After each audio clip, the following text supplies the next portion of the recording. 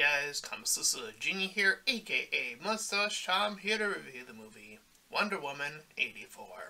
If you end up enjoying this review, then please consider joining my Patreon. Any donations are desperately needed. There'll be the second link in the description below. Now, with that out of the way, let's get into the recap and review of Wonder Woman 84. So, even the trailer first dropped, I think a lot of people noticed that this movie did not look as good as the first movie. And that's not saying a lot, but, you know, it looked like it was doing things that didn't seem good, including the look of Cheetah, Wonder Woman riding lightning for some reason. At first it was supposed to look cool, but then when you see it in its finality, it's like, whatever, it's nothing. So yeah, there was definitely a lot against this movie, but I decided to check it out anyways to form my own review of it. This one will probably be one of my longer reviews. I will say that in advance.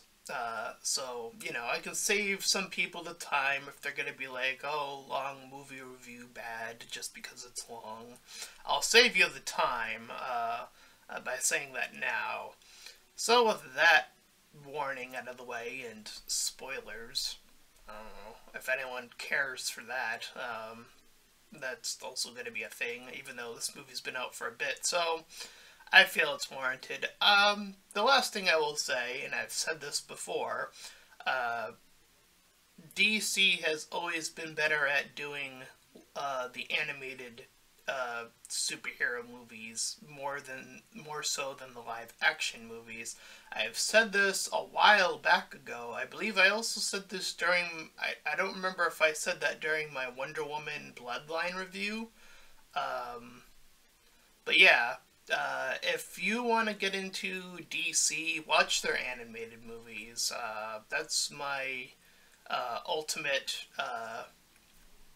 you know, again, that's where DC's at. If you want to be a fan of DC, you stick with the animated movies. You do not say, you know, Wonder Woman 84 is a good movie, that's for sure. 'Cause it's not, unfortunately. And even the first movie, I remember having quite a few issues. Though I have not seen it in a while, I do remember my biggest complaint was toward the ending of that movie. It just falling even further flat, and even, I guess there were even further issues that even I didn't catch the first time around. Though I have not seen that movie in a while, so I don't remember a lot of it. Anyway, enough of that. It's time for the recap. So, the movie starts off, oddly enough, doing another backstory, which for a sequel to do doesn't make any sense. You would think they already covered that in the first movie, so why would they do it again here? Well, I have a theory, and it's a theory that others have held, but I will gladly also take that theory and say, yeah, that probably makes sense to why they did it this way. So anyways, we see her as a kid preparing for this all Colosseum, all Amazonian, which is all female, all Amazonian event. And she appears to be good at what she's doing, which I remember she was struggling a bit more. Now, I have two thoughts about this, right? So this is Wonder Woman, and for the longest time, even before the first Gal Gadot Wonder Woman came out, I always saw Wonder Woman as the female equivalent of Superman, right? Clear, obvious goddess with superhuman strength and the ability to fly and all this other cool stuff. So her being overpowered never really bothered me. But here's the catch, right? So, for example, for Superman, right? Superman, for a lot of people, is a very, I would say, mixed character. A lot of people are a fan of him, and a lot of people hate him. He's sort of like it's sort of purely divided, right? And I'm one of the people who initially hated Superman until I started to realize why Superman works. And the reason, for me at least, to Superman works isn't, it's not because he's this overpowered character, it's because the characters around him make him an interesting. Lex Luthor, and his love life with Lois Lane, those are the aspects that make Superman an interesting character. How he goes about saving Lois, and how they love each other, and how Lois is this reporter who's willing to put herself in danger to get the latest scoop. How Lex is so jealous and so, this thing is, it is not from Earth, therefore it must be evil and it must be stopped. Again, these aspects are what make Superman an interesting character, and the characters that surround Superman, again, are what make Superman, to me, an interesting character. So for me, what would have made Wonder Woman interesting is to support her with interesting characters, and that's one of the biggest problems, especially in this movie. Steve, for example, her crush in the previous movie and following into this movie, which I'll get into a bit more, he's not really an interesting character, even in the first movie, from what I can recall. If you were to ask me, who is Steve and what does he do and what kind of person is Steve, the one thing I could tell you is that Steve's a pilot. And outside of that, I don't know. He's a pilot. He loves to fly. Which, having aspirations is a good quality to have. I'm not taking that away from him. I'm just saying that seems to be about the extent of his character, which I think you need a bit more than person loves thing to make an interesting and engaging character. Like I mentioned before with Lois Lane, it's not that she's just a reporter and loves her job, it's that she's willing to, she's willing to get her hands dirty. She's willing to get knee deep in to get that scoop. She's a little bit of a daredevil in that regard. She has a bit more of a character in that regard as well. Just to make the comparison. So yeah. So I don't mind Wonder Woman being inherently strong. The issue with it comes at the risk of they already gave her a backstory, so we didn't need to do this again. And the reason, I'll get into this now, I think that they added this is to go for the theme of the movie, which they get into during the race portion of the movie, which is still early on. So the theme is supposed to be about truth, and truth is above all else, according to Wonder Woman 84 at least, and that the truth is beautiful, which, you know what I'm saying? So, it's that kind of thing where the theme of the movie overtakes the backstory of a character, and when you risk something for something else, that's usually when someone like me has an issue. You should never risk something for something else when it comes to your movie or your story. That's usually a sign of something really, really bad happening, in fact. So yes, she does indeed appear to be really good. Again, I actually don't have an issue with Wonder Woman even being good at a young age. I really, really don't. It's again at the risk of they already did the backstory, so it's pointless. It's literally pointless. There's no point other than they wanted to add the theme to the movie.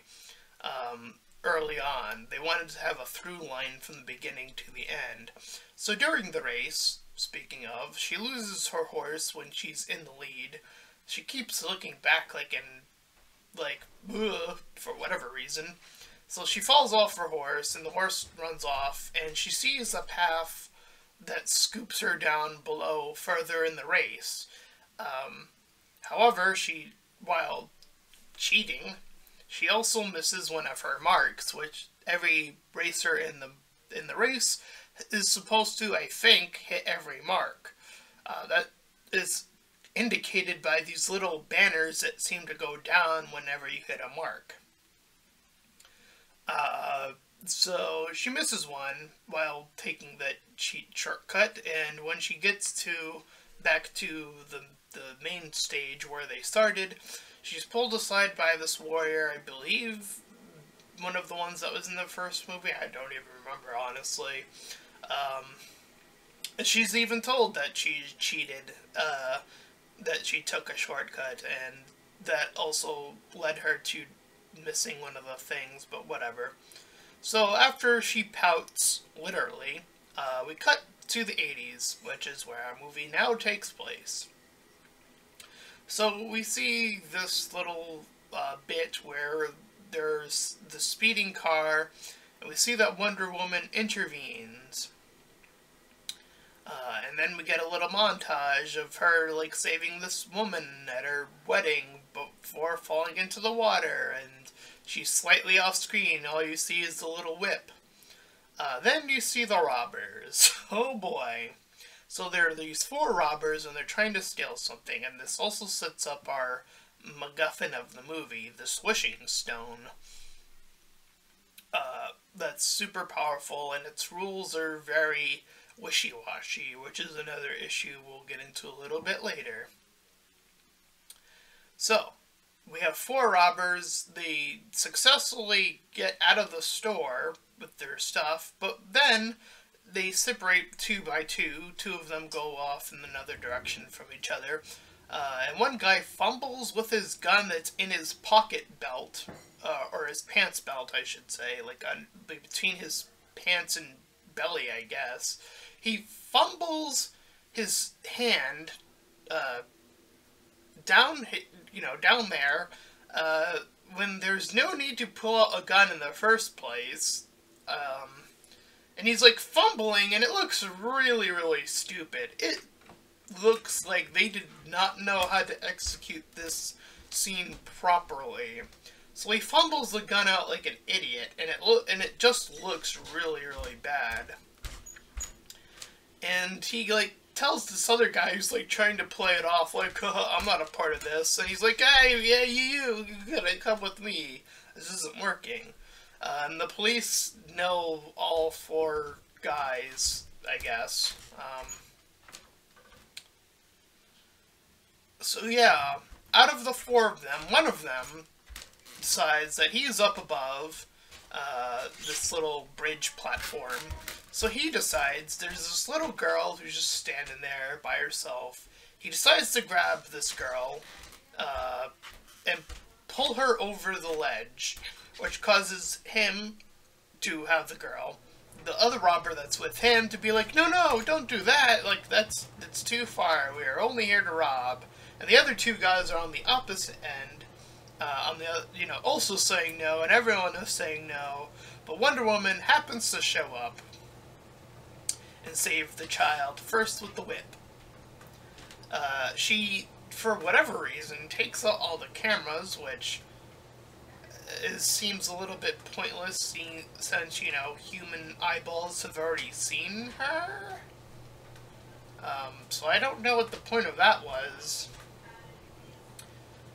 She's able to crush the gun, which I mentioned I don't have an issue with her being super strong. But her whip seems to move in really odd ways in this movie, I will say that. Like, she's able to grapple, like, 2 guys with the whip.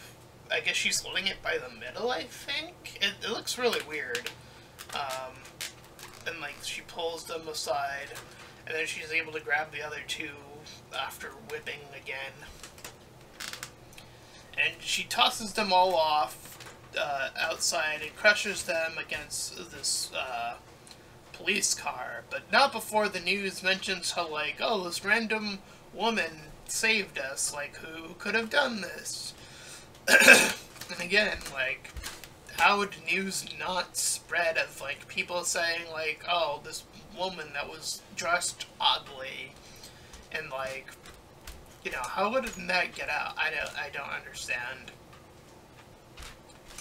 So, after that, we see that Diana, that's Wonder Woman's human name, goes to dinner by herself. She's thinking about Steve, which I don't remember this happening, honestly. Steve apparently died in the first movie. I legit forgot that that happened in the first movie.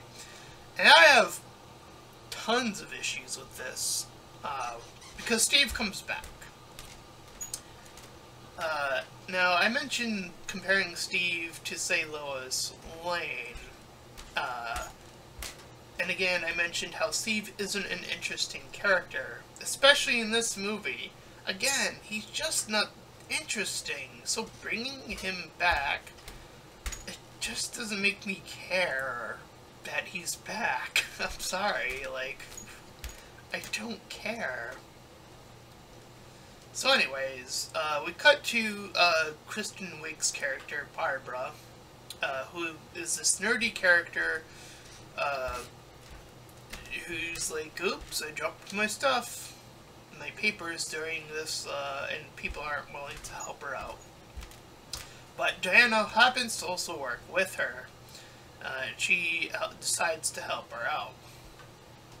So Barbara decides to invite her to lunch. She refuses at first, and then Barbara's like talking about like what she does. She's like, her character, besides being a nerdy character, seems to have dialogue that is very talkative at first, and then gets really mumbly after the fact. It's like, hi, my name is Barbara,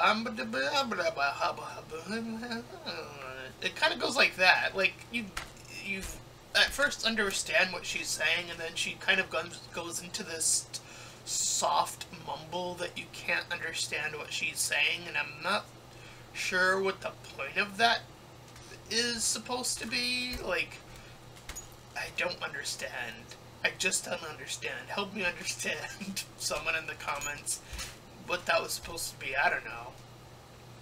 So anyways, she's told that she's supposed to look at some of these artifacts, that they both work at this artifact location. So they come across one of the artifacts that came from that robbery that I mentioned, which is the this sort of light gold crystal, if I can describe it. So the two of them were looking at it. They don't see it as anything special at first, and then one of Diana, reads the Latin words of something about it being something about wishing. So one of the doctors, or yeah, I guess it's a doctor, wearing that kind of clothes, so I wrote in my notes, doctor, comes over, overhearing the two of them, wishes for a coffee, and then like a few moments later gets a cup of coffee, and the two of them are like, huh, that was weird. They don't chalk it up to convenience at any point, which I find kind of bizarre. They kind of start to believe it pretty quickly that its ability to wish is, you know, well, it's sort of in between, I guess. I don't know. So the two, you know, Diana's becoming a little bit interested, so she's like, you know, I'll take this Barbara out to lunch, why not? So they're talking, and Diana mentions how she was in love with Steve, and how he died. She even says that herself, what he did. Again, he was a pilot.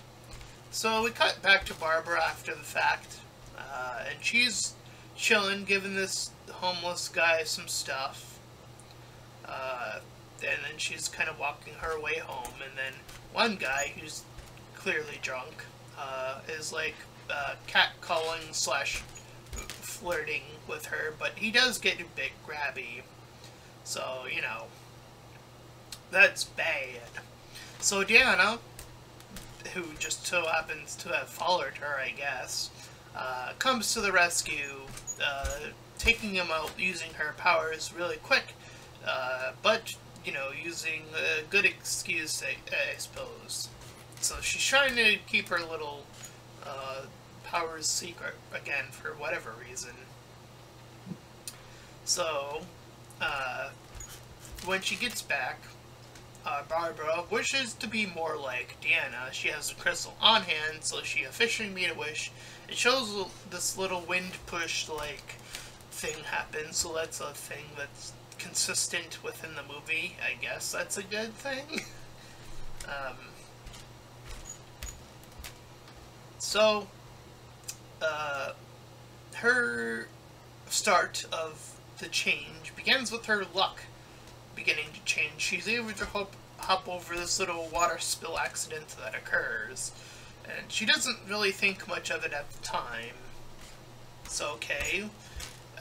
You might think, oh, it was a little bit odd. So the movie is going to take a little bit more time to show you that she has powers, which the first one is understandable, the second one is completely unnecessary, by the way. But we are now introduced to the most interesting character in this movie, Mr. Maxlord. This guy is played by, I know this, based off of the look. Even though I have not seen Mandalorian, I know that this guy plays the Mandalorian. And hey, unlike the Mandalorian, and I know this, he's actually able to act in this movie. Oh! So, that's, you know, he's able to act. And he's able to be a character. Look at that. And he ends up being the most engaging character in the entire movie. Remember what I said about Lex Luthor? Max, to me, is engaging. He's interesting, and I'll talk more about why as the movie recap goes on. So he's already looking into the Wishing Stone. He knows it exists, based off of the papers we see on his table, which, whatever, fine. And he is returning to where he works, this news station, and his son, Alistair, comes to visit. We know, based off of a little bit of exposition, that his wife is done with him. His wife is seeing someone else, and their son is in joint custody, based off, again, off of the exposition, which they handle pretty well here, for all intents and purposes. So, we already have something a little bit more interesting happening with Alistair and Max. We have someone who clearly loves his son, and wants to have his son have the best of the best. However, we know that he's a bit of a smooth talker as well. And we know that in his work that he's all about the oil industry, but he's a TV personality, he even says so himself, but he's in the oil industry.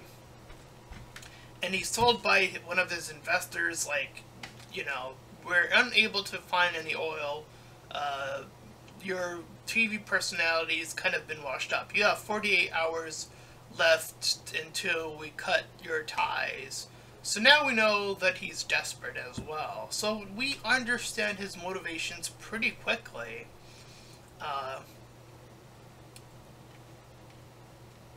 And so the Wishing Stone is now moved.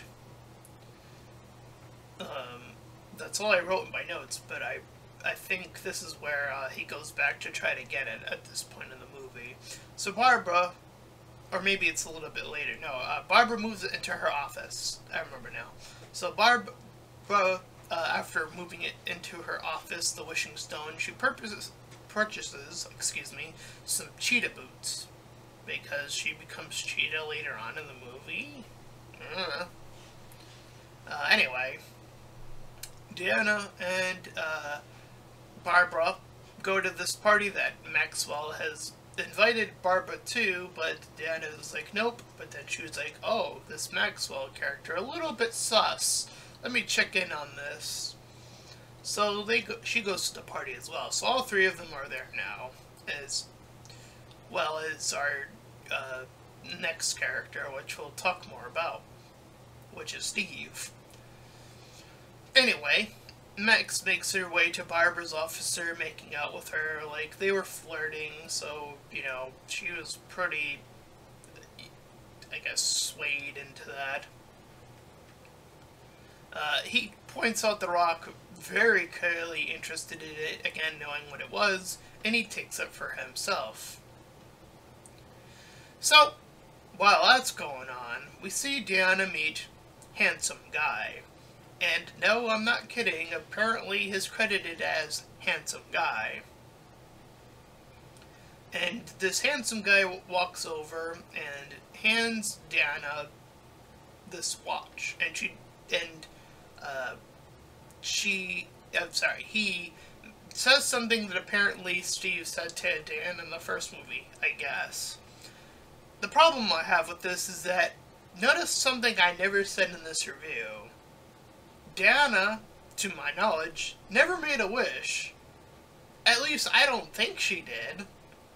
I might be crazy, I might have missed it, but I don't remember hearing Diana say, I wish Steve was back. She did say the word wish, but she wasn't touching the stone. Again, this comes back to the rules aspect.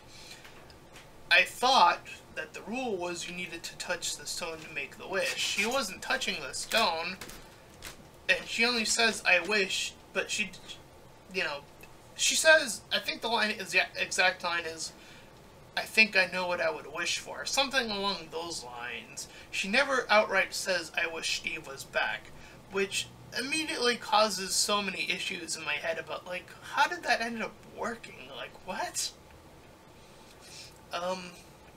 So yeah, Steve is now back, and they kiss, as soon as Dan is able to recognize him, and the camera does a little double spin around to transition a Handsome Guy into Steve.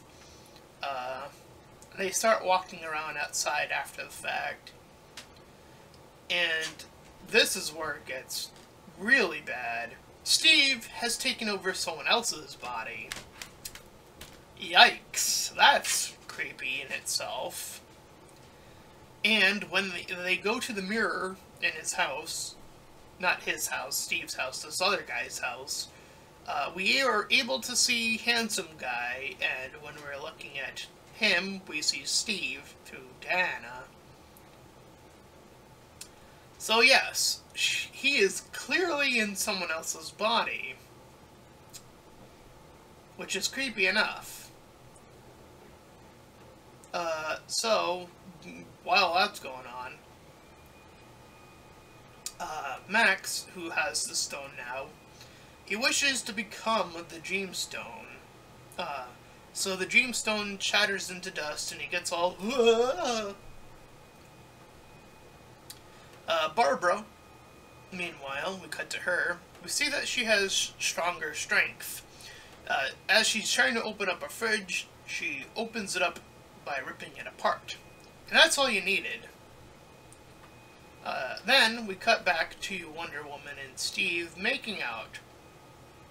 Making out in someone else's body naked. So presumably they had sex. And while Steven's in someone else's body.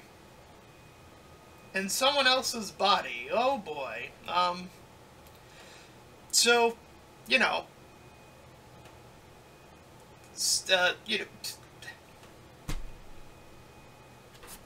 Shadowversary said this is rape. And you know, I would say this is the equivalent of the way it's represented later in the movie. It seems like he got drunk, this Handsome Guy, lost consciousness of the next 24 hours. Some woman makes out with him, but it's not him. Some other guy's essence got sucked into him, and he doesn't remember any of this, apparently. And they have sex. But this other guy has no say in the matter, so he doesn't get to say yes. So yeah, rape in that sense, sure, okay, that's, you know, and Shadowversary, I saw a bit of that video. I didn't see the full video, but I got the gist of it. He says that no one else is making a fuss about it. And here I am, a small channel of about almost 200, and here I am saying, yeah, that's pretty fucking messed up. So there you go, Shadowversary. I'll tweet you this video. Alrighty. Because, I love mentioning YouTubers by name because of my other persona, Zeke Dartel, who challenges the biggest YouTubers on this platform, including Rags from 1EFAP, by the way.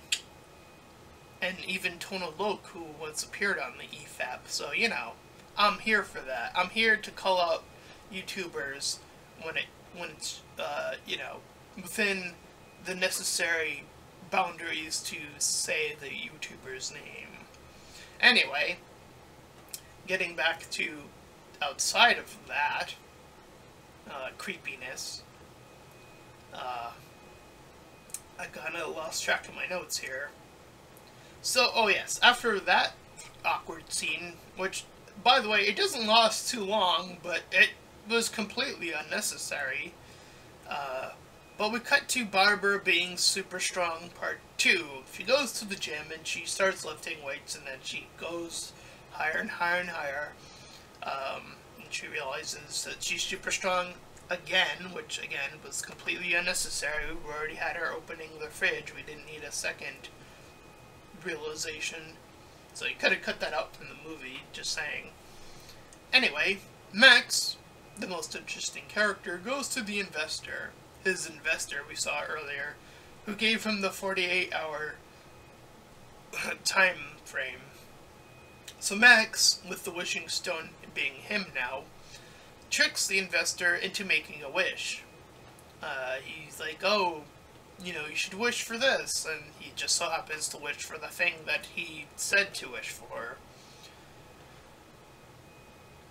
So we cut to another unnecessary moment, which, even thinking back to the first movie, it seemed a little bit like, haha, you're having a little bit of a clothes montage because you don't fit in for Deanna, and it made a little bit more sense back then, but even now it's just like, it's, it's kind of a little bit of a waste, but whatever, fine, you're a 2-hour movie, fill, I guess, if we need a fill. So we have Steve going through a clothes montage because he's now the one out of the times. And the two of them begin to travel after that little sequence, which takes a bit of time, by the way. Anyway. So she's now showing him around to the different changes that has happened to the 80s. Meanwhile, Max, while in the office, tricks his secretary, his only one, to wish for more people to work for his little firm, the oil firm. So more people just pop in from the ether, I don't know, to work for him, and he hires them all in the instant. Okay, so that's going on. So Deanna and Steve are checking in with Barbara with the stone. But the stone is gone. According to her, Maxwell now is the stone, as we know as the audience, but they don't know yet. So, we see that Deanna is working her way to work inside this lock. She's struggling, which is odd. But whatever. We'll let that slide, because apparently she's losing her powers, which comes into effect later on. But we know from her that this little stone thing, the inner wording, is apparently the language from the gods, according to her. And she mentions how the lasso of truth's power comes from the truth, which, okay, I don't know why we needed to know the obvious, but okay. So, we learned from Max's office that he wanted to go to Cairo to get more oil. So, that's where he went. And they get into, Diana and Steve get into this plane facility really easily for some reason. She has like this card on her that allows them to instant access this jet area with the planes as well. Like, how does she have access to any of this? That doesn't make any sense. She suddenly has access cards for some reason. She doesn't even work there. It doesn't make any sense. She's an artifact person. Why would she have access to planes? So, as they're stealing a plane, so we have rape, and now we have theft. Oh boy. So they're stealing a plane, and as they're going, moving the plane, Diana's like, oh fuck, radar, right.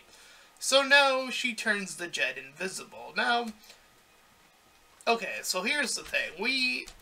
In the early comics, Wonder Woman had an invisible jet, which was odd because later on we know in some iterations that Wonder Woman could fly. Again, she's a goddess.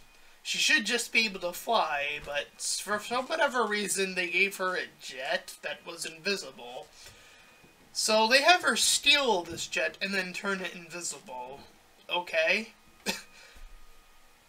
So they cut into the fireworks. They're in the air. They have a little bit of an air flight time where they see the fireworks and like, ooh ah. And as they're flying, she's like, I don't understand the flight thing at all. So she doesn't know how to fly yet. We did not see her fly in the first movie, to my recollection.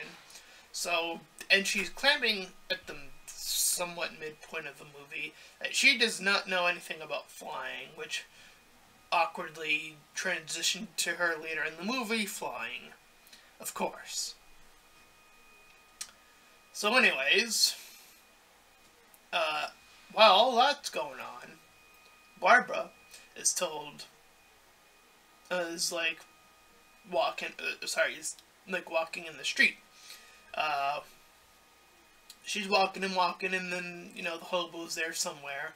But the cat guy, the cat caller, the one that was flirty and grabby with her last time, is like, oh yeah, let me pick up right where I left off. Easy pickings, right? But now Barbara has her super strength. And so she goes to attack him.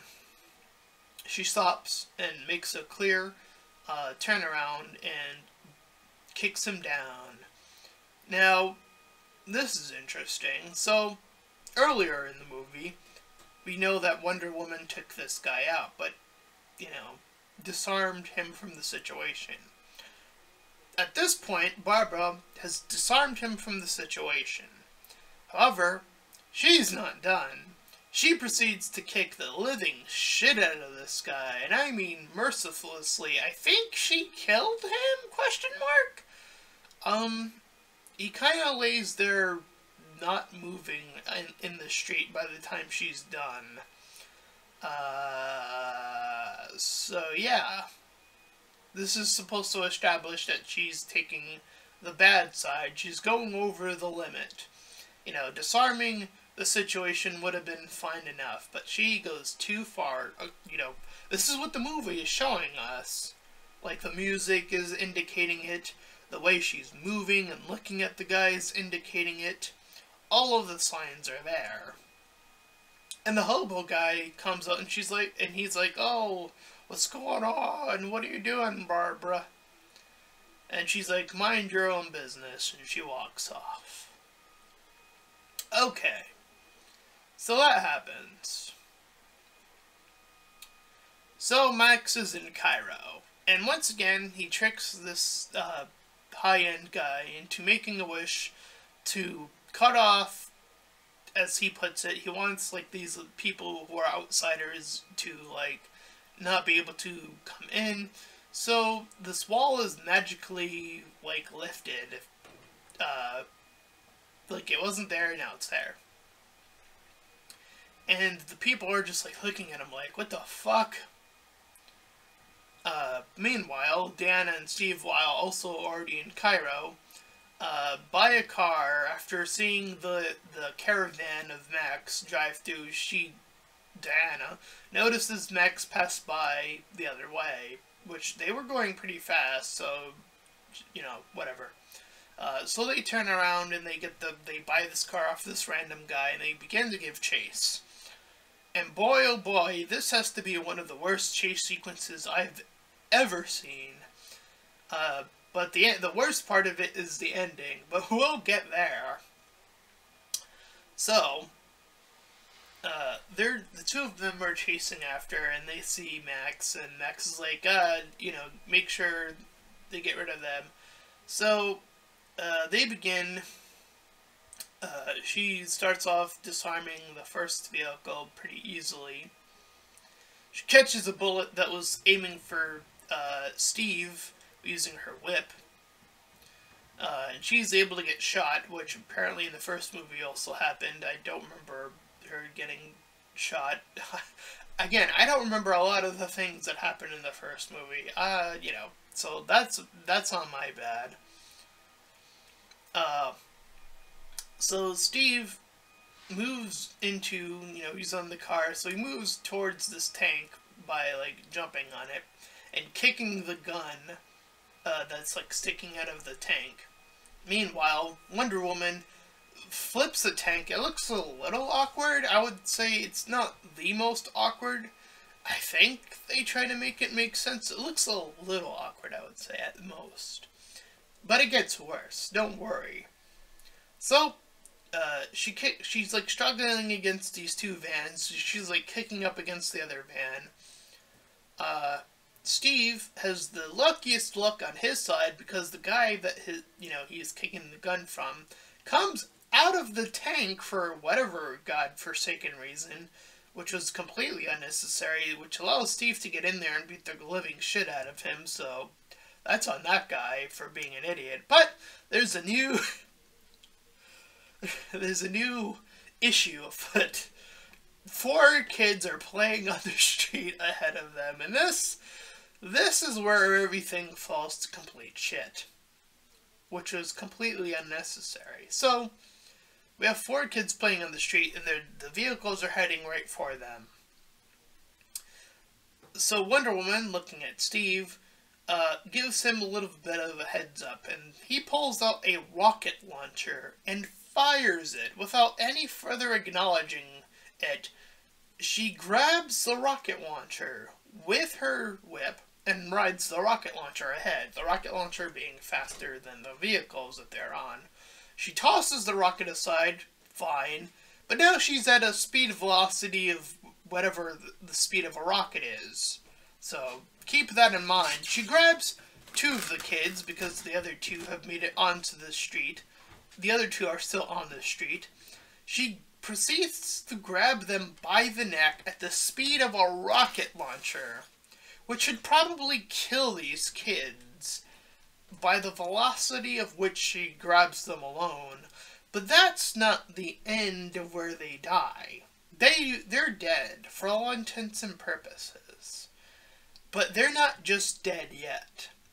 They proceed, because she has the whip.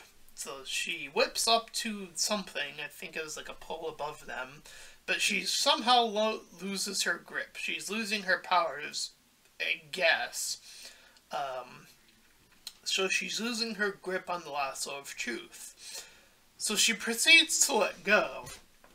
And then what proceeds to happen is that the kids, I kid you not, puns, I kid you not, land on the street first.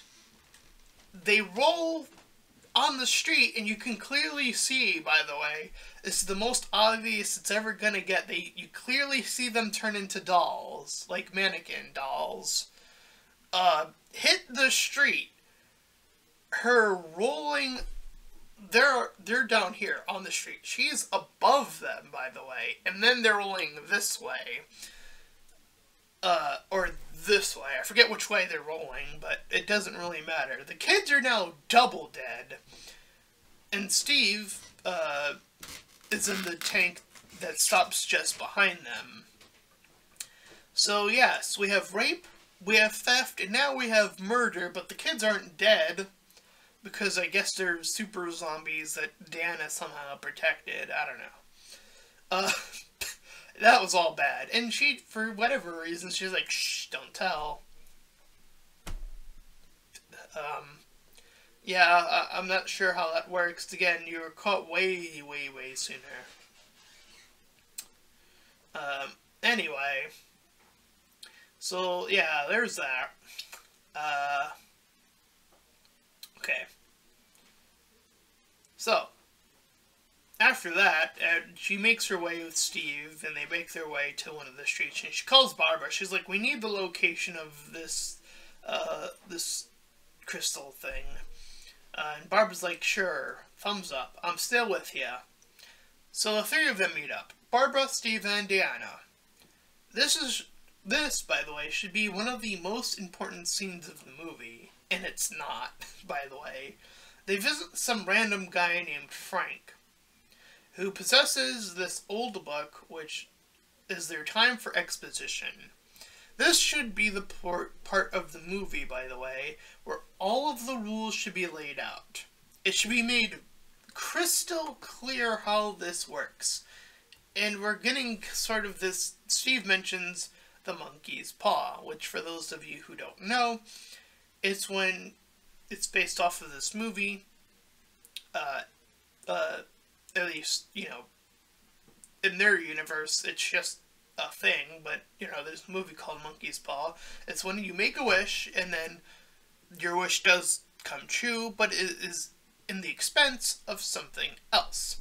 So, for example, if I were to say, I wish to be a big YouTuber, I would become, you know, my subscriber count would magically rise up to, you know, whatever huge number, but I would lose, you know, my friends and family, for example. I don't know, just something that I also care about. That's how it works, right? According to the movie, is how that, at least that portion of it works, right? So Barbara, learning of this, learns that the only two ways to get rid of this is to either kill Max. They don't ever say kill, they say, like, take care of Max. Or to have people, humans, unwished for their wish. I forgot the word they use. I think it's like relinquish, something like that. I forget, it's some sort of big word like that. Relinquish your wish, right? So those are the two ways we know of that they can get rid of this. And she doesn't want to give up either. And I don't think they did a good enough job showing Barbara caring for both. You know, she was weak and then she became strong, so I think they did an okay job with her strength aspect and her wanting to keep that. The other part doesn't fit as much, though, her wanting to take care of Max. Like, they made out once in that party, and they only talked, like, twice. I think they needed a bit more interaction, the two of them, Max and Barbara, for that scene to fit, for it to have as much impact as it does. Again, this should be the most impactful moment. We should clearly see that Barbara is in love with Max, but I don't think that's the level it's at. So she leaves because she wants nothing more to do with this now that she understands the two things that she doesn't want to give up. However, Max is making wishes on other people outside. And his son Alistair comes in and visits once again. And Alistair was about to make some sort of wish, but Alistair cuts him off. But then he proceeds to make some sort of other wish. I unfortunately didn't catch Alistair's exact wish words, but apparently it was like, I honestly don't remember. I'll be brutally honest. I don't remember what he said. Something about him sticking around or being there for him or something. I don't know. But what's more important is that more wishes are coming true all over because, he's moving on about. So Steve, meanwhile, is looking over some stuff at Diana's house. And Diana talks about how she apparently gave so much to the world. Which, I guess over the years, I guess that's technically true. But the context within the first movie, you gave a thing, I suppose. You gave your time and your sacrifice to be a superhero. And she says she just wants him. She wants that one thing. And she goes over this character that was this original, super badass Amazon that warded off Spartans. Excuse me. I think her name is Astoria? I think that's how you say her name. I don't remember exactly how she said it. Anyway, not the most important part of the movie. Anyway, so Max, through his wishes, gets to see the President of the United States. Meanwhile, Diana uses this previous guy that was flirting with her from the party to get to the White House, I guess.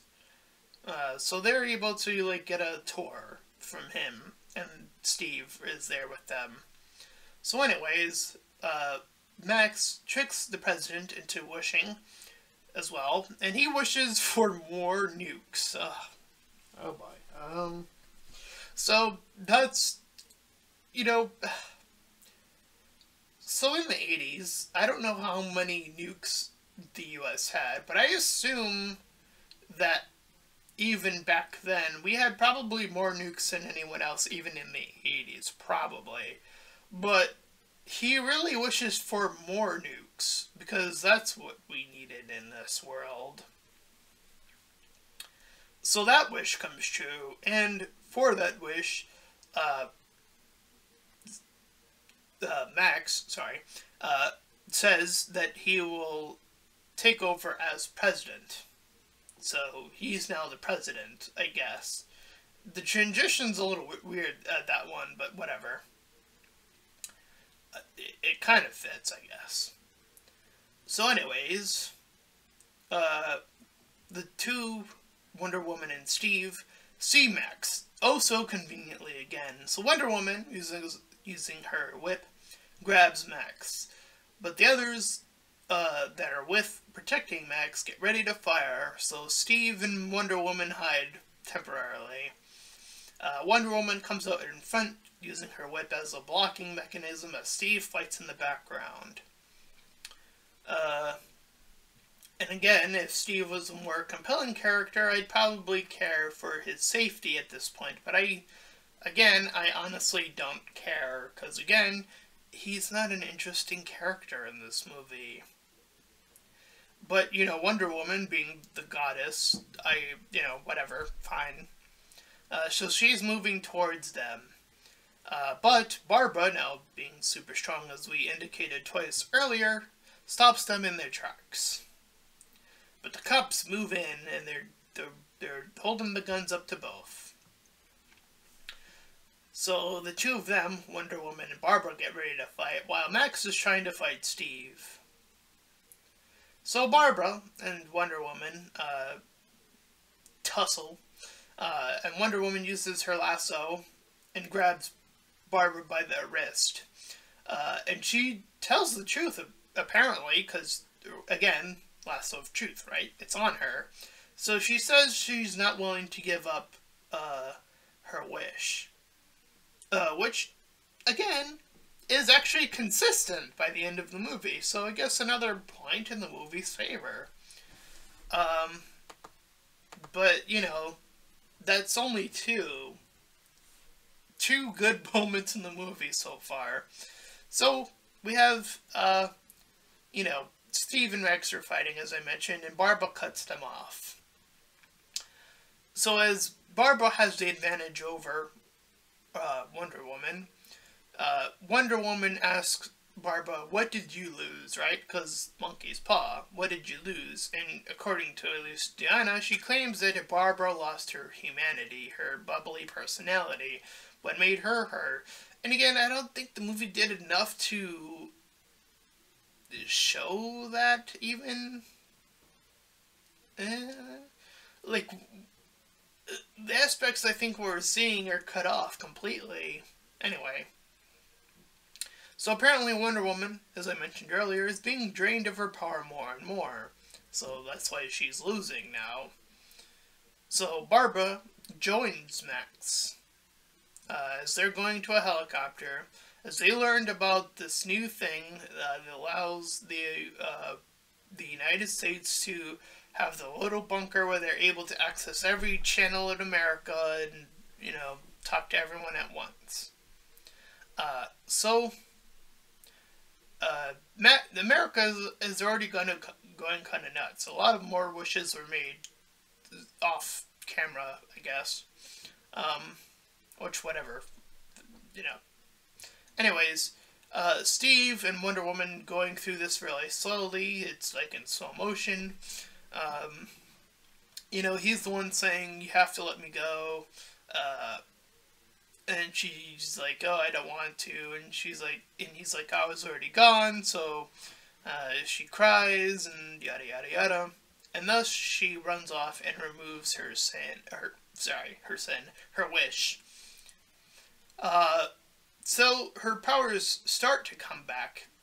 So her losing her powers didn't last all too wonderfully long.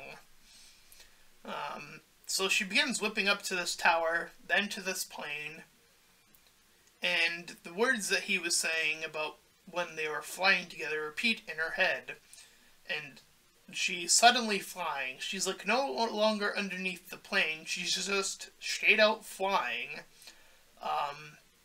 because of the words that he said. So she suddenly decides to twirl her lasso, and I guess that helps her move a little bit faster. I think they were trying to go for like a Thor's hammer sort of movement thing going on there, I think. I don't know. Anyway, meanwhile, so Barbara, while talking to Max, is talking about the lack of his rules. He's willing to give her an additional wish. So she wishes to be like the ultimate being in quote-unquote apex predator. And I actually wanted to look this up, and is a cheetah an apex predator? I'm going to open a new tab right here off camera. I'm going to go to Google, www.google.com. Sorry for this little detour that I'm having off camera. Is a cheetah an apex predator? Let's find out.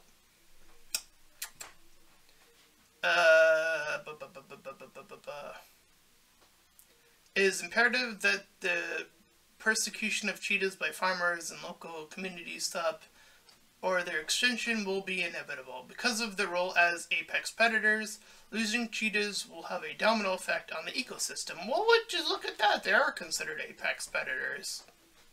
So, Rags from EFAP was wrong on that one. Ha! Ha-ha, Rags, I gotcha. This movie's still bad, but I got you on that one. Nice. All that took was a quick Google search. So apparently, yes, cheetahs are apparently apex predators. Nice. So they actually got that one right. Okay. So the wording on that was actually accurate. I was wondering that so profusely, so thank God for Google. Anyway, back to the review, or recap, anyway. So, they go to, Max goes to the television area where he's able to make communication with the people of the world. And make more wishes to the people of the world while also taking other things along the way, as I mentioned. So Wonder Woman, with the ability to fly already, decides to use her whip to ride the lightning like once or twice. I think it's once. It looks awkward and is completely unnecessary at that point. So, So anyways, as that's all going on, Alistair, seeing his father on the television, wishes officially for his father to return. So, that's still going on. Meanwhile, Wonder Woman goes to her home base, takes the golden armor because she has it, and makes her way towards his base and fights off some shoulders by tackling them to the ground. But Barba has now taken on the cheetah form, and she's now Cheetah. One of Wonder Woman's rivals, I guess. Excuse me. So the two of them proceed to fight. And her Wonder Woman's wings are being tackled. They twirl around on the whip for a little bit. At some point, this electric cord breaks as they're both in the water. And when Barbara refuses to let go of her wish, Wonder Woman holds her under the water, letting the electricity hit the water, which water conducts electricity, so Cheetah, as I'll refer to her at this point in the movie, gets shocked. And she carries her out of the water, and she's just laid out. But she's still alive, I guess, even after that. So she makes her way inside to the people, to Max. And she's trying to whip around, trying to whip at him, but the wind is pushing, and she gets, pushed against the wall. So Wonder Woman starts to dialogue about how the truth is beautiful, and how, how things, she's talking about, how things aren't fair sometimes, but you gotta work at it, blah, blah, blah. Everyone goes through shit, but the world is still beautiful, even through it. And somehow, because earlier her whip did not reach Max, notably, but now her whip has decided to reach Max, wrap around his leg, and she's able to communicate with everyone around the world. So, I don't know when and how that happened, but whatever. So everyone is hearing what she's saying about renouncing all of their wishes, which, she speaks English, and people around the world, I guess, in this universe, understand English, like it's Tekken or something? I don't know. So yeah, she's continuing to dialogue to everyone around the world. Alistair, the sun, is moving out towards this war zone. So now, as people are stopping, more people are stopping to wish and hearing what she's saying, Max is able to hear his son more clearly, because all the voices in his head, I guess he just didn't hear his son's wish earlier. So Max, being remorseful, removes his own wish, which was to be the stone in the first place. So he loses that power, as well as when he does it, other people start to unwish for their wishes as well. And this is where, again, things get a little bit awkward in terms of how the wishes work.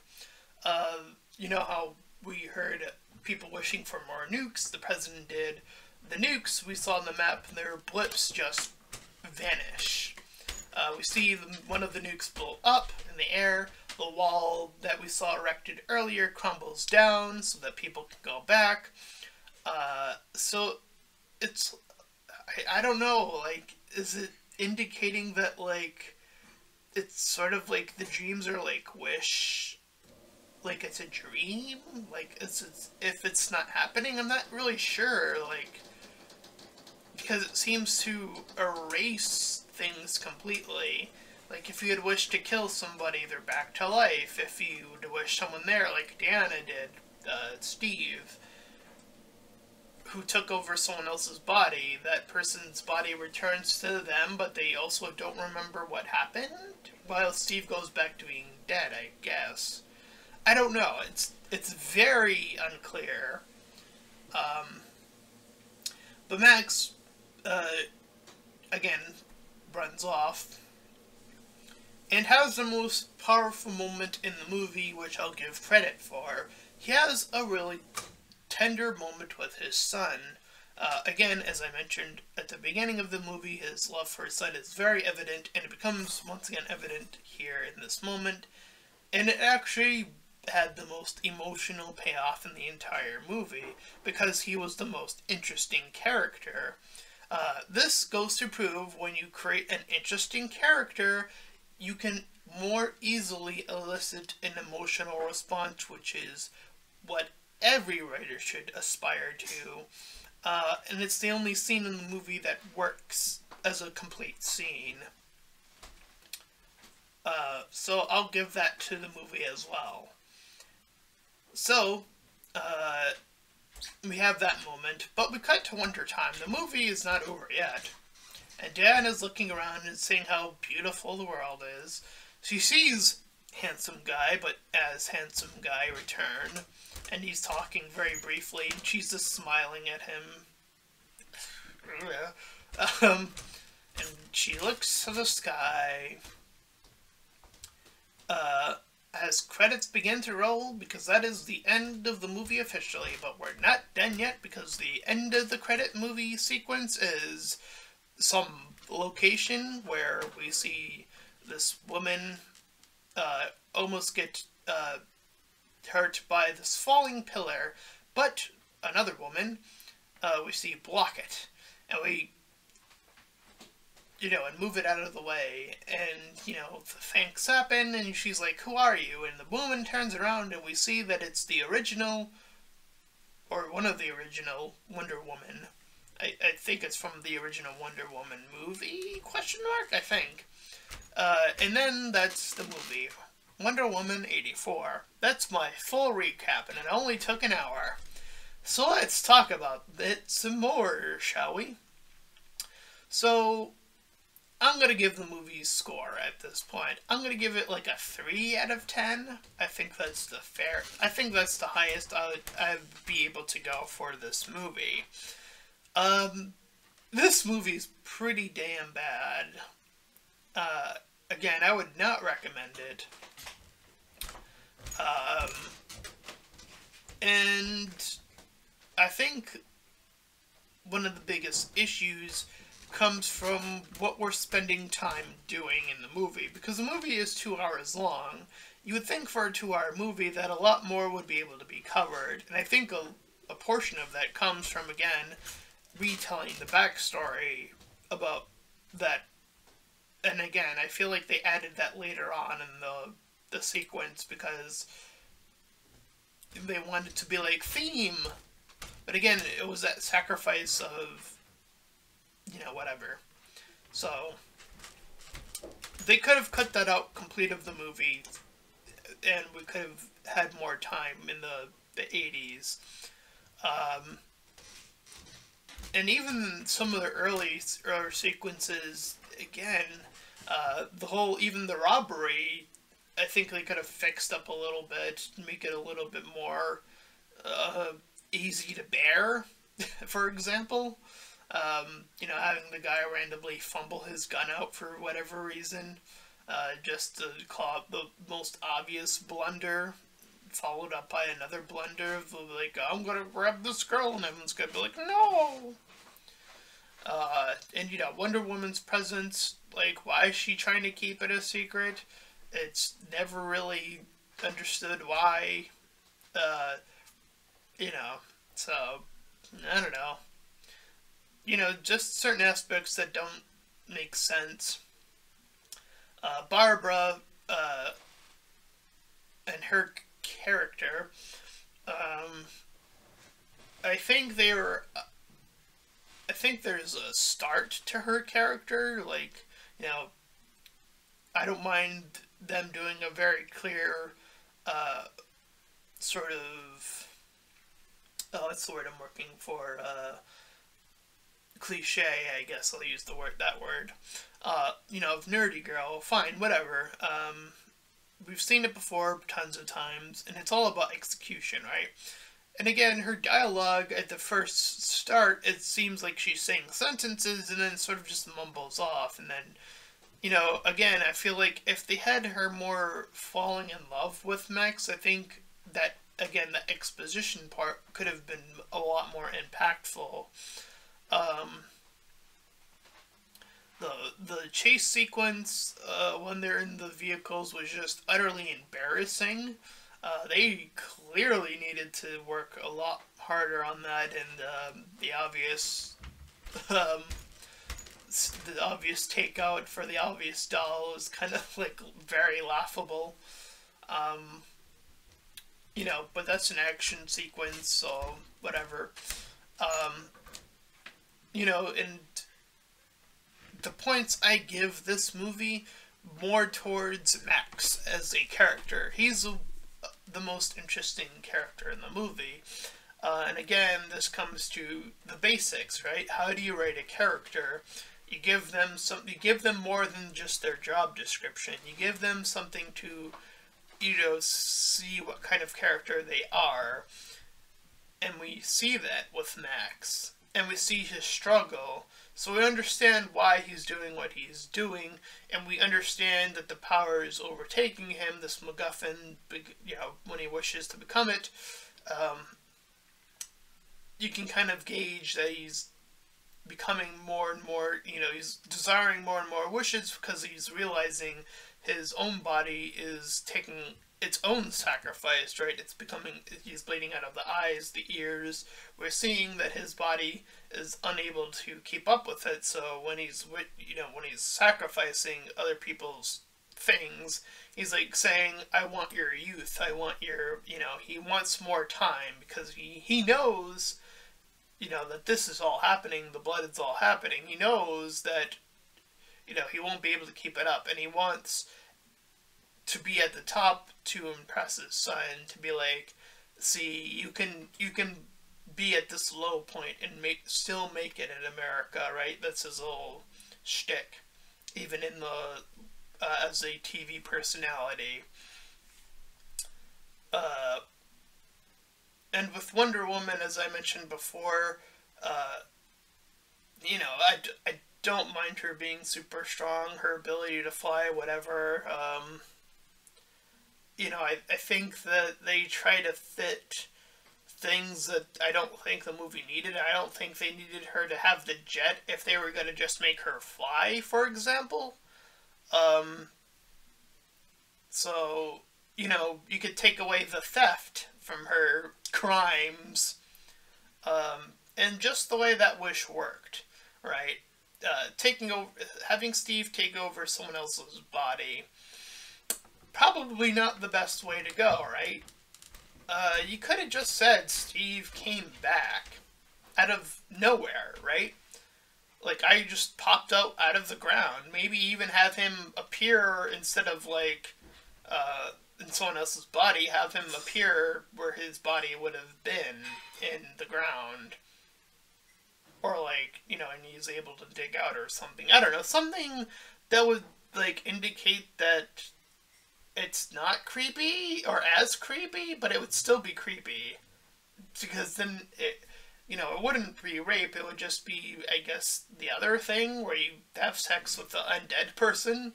I forget the word for that. It's like necrophilia, I think? Or something like that, I don't know. So yeah, I don't know. I don't know how you would fix that one. Again, I don't even know why Steve's in this movie. He's not an interesting character to begin with. And I think that even follows from the first movie. I don't remember him being an interesting character, honestly. I think there's more to him in the animated movies. Again, I said it before and I'll say it again. DC's animated movies. Check out Wonder Woman Bloodlines. It has better action from what I can recall. I don't remember much of the story because it's been a hot minute. Yeah, I just don't remember enough for that to say more on that aspect. But anyways, back to this. Again, there are parts that you can clearly take out, I feel, and you don't lose much. And again, just in terms of trying to not have a creep factor, probably should be a lot more careful about how you do it, right? You know, treat Steve like one of the nukes. Have him just go, boop, appear, like suddenly blip into existence. In his own body, not in someone else's, and again, just have him blip out.